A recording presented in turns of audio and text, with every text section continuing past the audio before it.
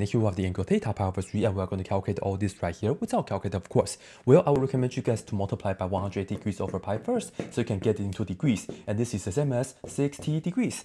Now we'll use the reference triangle method, so I'm just going to draw the reference triangle. This is 60 degrees, and you have to remember the special triangle, 30, 60, 90, and the ratio of the sides is going to be 1, square root of 3, and 2. And now we're in business because sine of pi over 3 is just opposite over hypotenuse, or we can look at this as y over r. Do it that way, it's better for the future questions.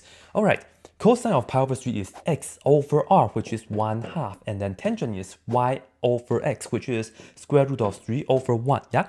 And then for all this, they are just the reciprocal of these guys, so cosecant is just going to be 2 over square root of 3, and the secant is just going to be 2 over 1, and the cotangent is going to be 1 over square root of 3, and we are done.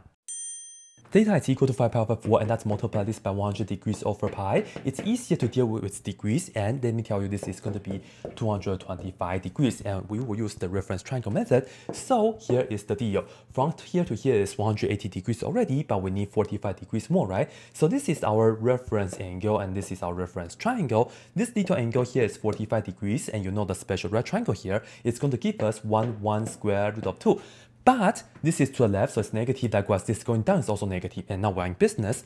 Sine is going to be y over r, which is negative 1 over square root of 2. Cosine is going to be x over r, which is negative 1 over square root of 2.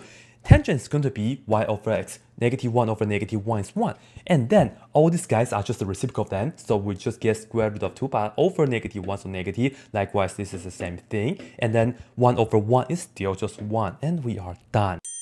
Angle is negative 7 pi over 6. Let's multiply this by 180 degrees over pi, and we will see that this is the same as negative 210 degrees. And again, we'll be using the reference triangle method, but this time though, the angle is negative, so we have to go clockwise. And you see from here to here is 180 degrees already, but we need 30 more. So here is the deal. This is a triangle that we have with a little angle 30 degrees right here, and the ratio of the sides is going to be 1 square root of 3 and 2. But from here to here is to the left, so we have to have negative right here. And now we're in business because sine is just going to be y over r, namely 1 over 2. Cosine is x over r, which we have negative square root of 3 over 2. And then tangent is going to be y over x, which is 1 over negative square root of 3. And now for all this, just do the reciprocal, right? So cosecant, we just get 2 over 1, which is 2. For secant, it's just going to be negative 2 over square root of 3. And lastly, we have just negative square root of 3 over 1, just like that. Done.